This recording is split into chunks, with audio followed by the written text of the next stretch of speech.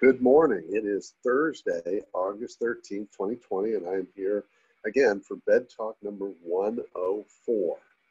And today I want to talk about culture.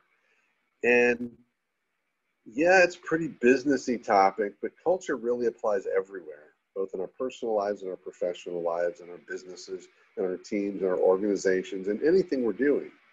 But here's what I want you to think about. Some of you may remember the name Peter Drucker. In his day, a couple decades ago, and he's certainly still known as a thought leader on leadership and management, but a couple of decades ago, he was the man.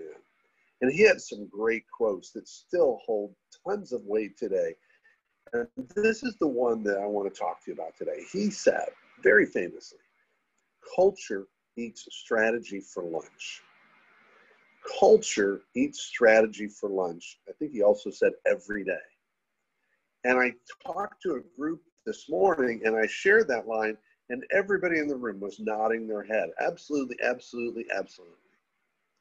Then I asked this question.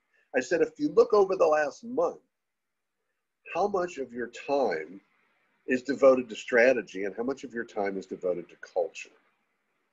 And most of their heads went down. An acknowledgement of spending a lot more time on strategy than on culture. And I want to add a third element to the mix. And that third element is execution, the doing of business. So if you look at that and say culture eats strategy every day, what does culture mean to execution? And I would say culture eats execution every day. Because if you execute and you believe you execute pretty well, I don't believe you can ever really execute at the highest quality, the greatest consistency, and the greatest profitability unless you have a strong culture. And so that's what I asked them today. I said, well, now look at your time over the last month and how much time went to culture and how much time went to strategy and how much went to execution of your day-to-day. And the vast majority was the execution of day-to-day with a small amount for strategy and an even smaller amount for culture. So I'm not saying that Peter Drucker knows everything, but he knows a thing or three.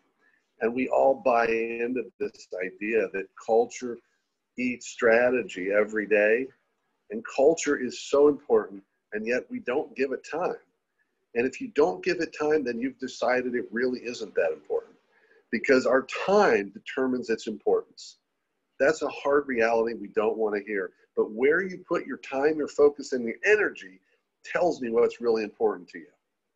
So if culture is important to you, wherever you are, it's time to give it some time, some energy, and some focus.